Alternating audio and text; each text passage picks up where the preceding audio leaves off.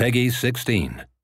Listen up, noobs! Nobody panic, but nearly the entire universe has been destroyed. And who's to blame for its end? This guy! Now Solus, the last star, is in danger of destructification too, and we need to put a stop to it. But you're going to need guns like these!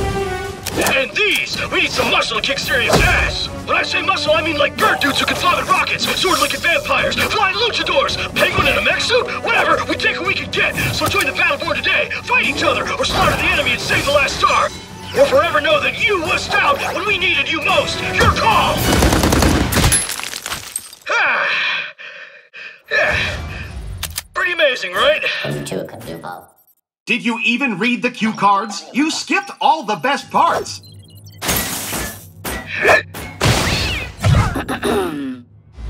Behold, the universe, once lit by countless stars. Nowadays, not so much. What's worse, the few stars still burning have all been dragged screaming into the void by this handsome vampire, Lothar Rendane, and legions of extra-dimensional horrors, the Varelsi. Now they're coming for Solus, the last star in the universe. You're probably thinking, gosh, isn't there another way?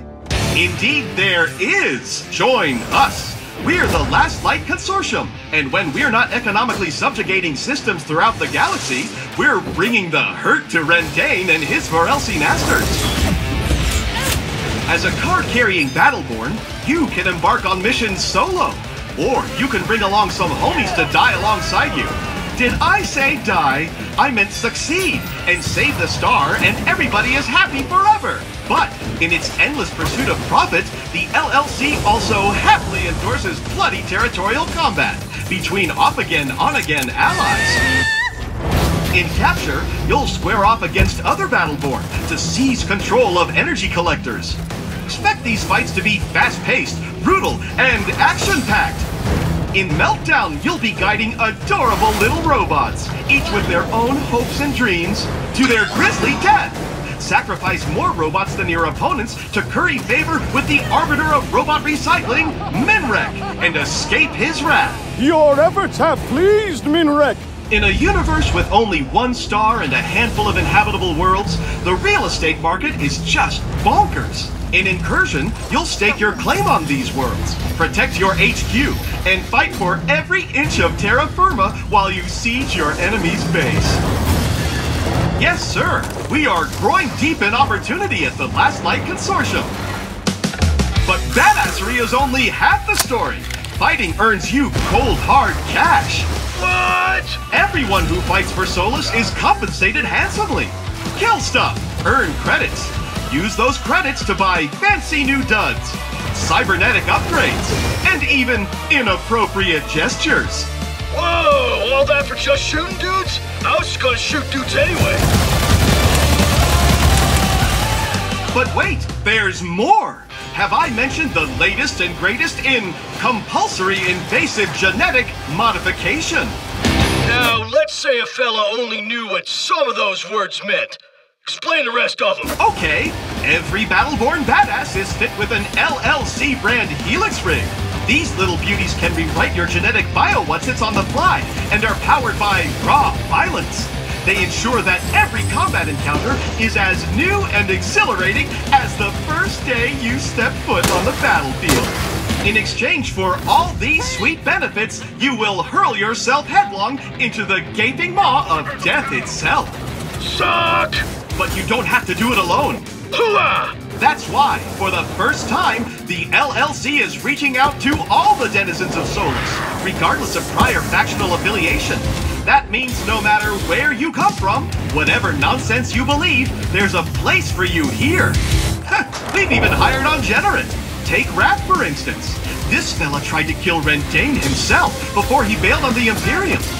Wrath uses a trio of swords, perfect for liberating appendages from torsos.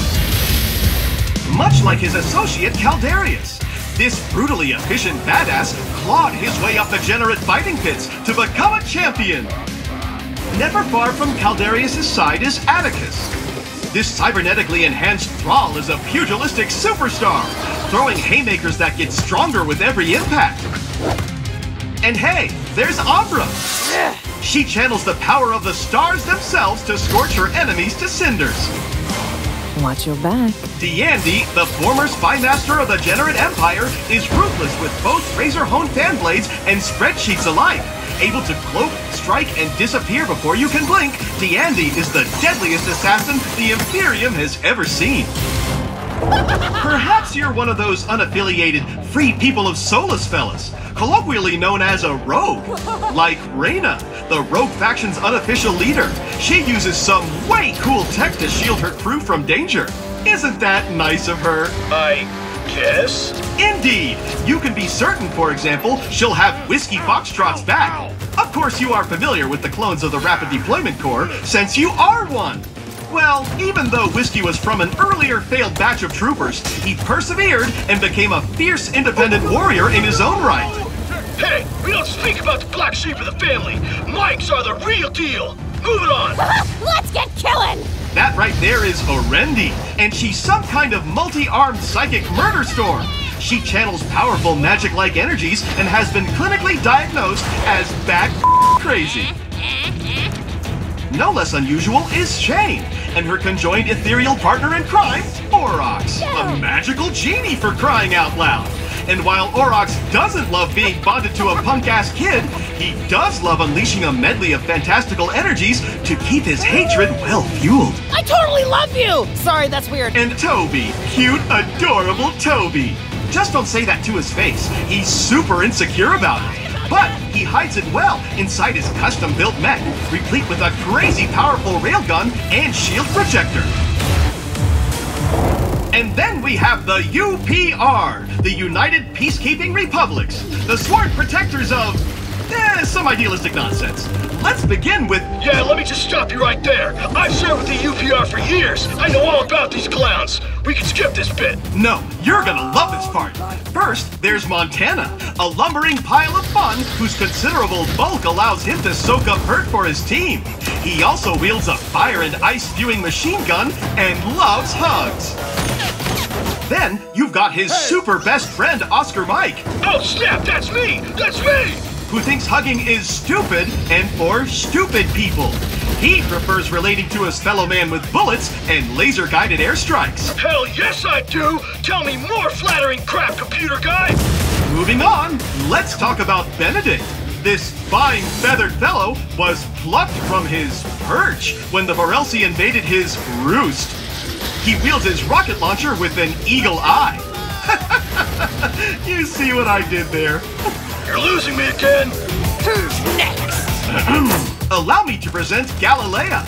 The so-called Wraith of Bliss is brimming with dark energy that she can unleash in torrents, sucking the very life essence out of anyone unlucky enough to get in her way.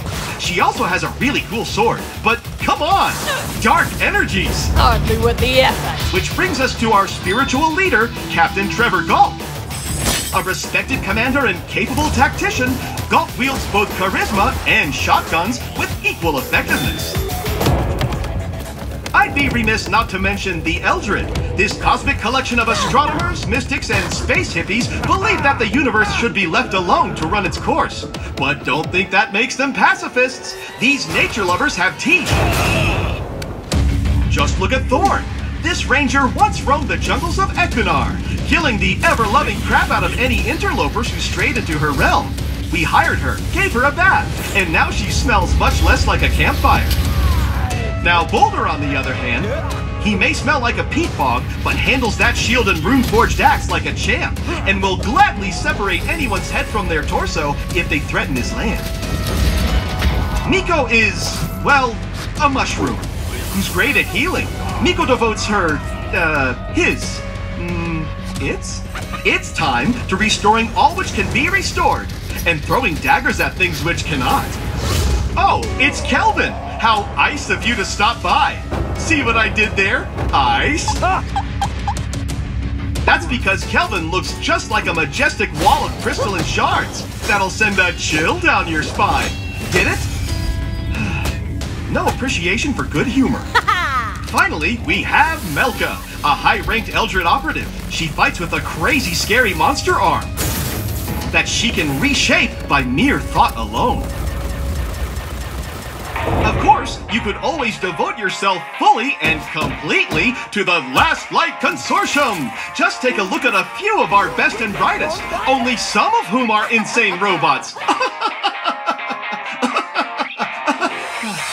First, there's Phoebe, who, for whatever reason, puts her intellectual capacities towards the high-octane blood sport of competitive sword puppetry. 2 and 3 on guard. Then we have Marquis. You disgust me. He's a high-society cybernetic sociopath.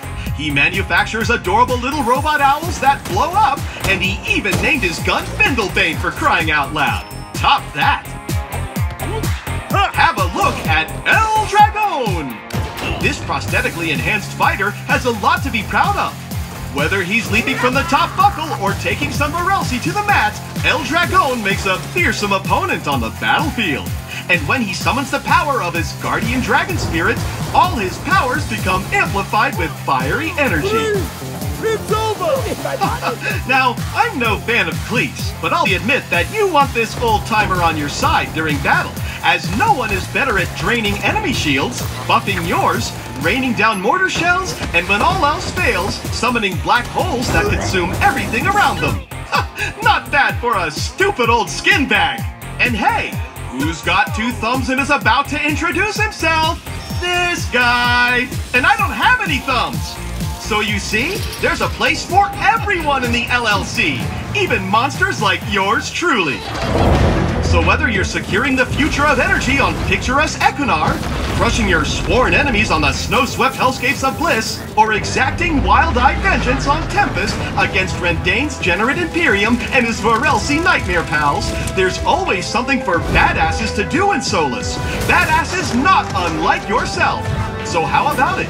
Why not join the best, and albeit last company in the universe? With the Last Light Consortium, your future is as bright as it is compulsory. End transmission. So, like that. Think you can stick to the script this time? Scripts are for losers!